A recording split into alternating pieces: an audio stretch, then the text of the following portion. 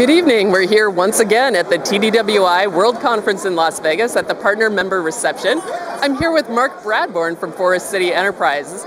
He's one of our first-time attendees. Mark, what inspired you to attend this conference at this time?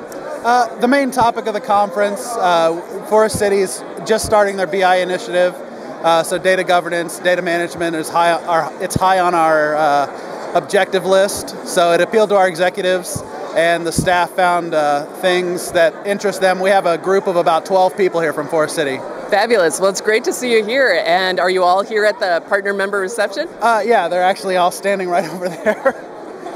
Fabulous. And so what have you been able to do or see here at the Partner Member Reception tonight?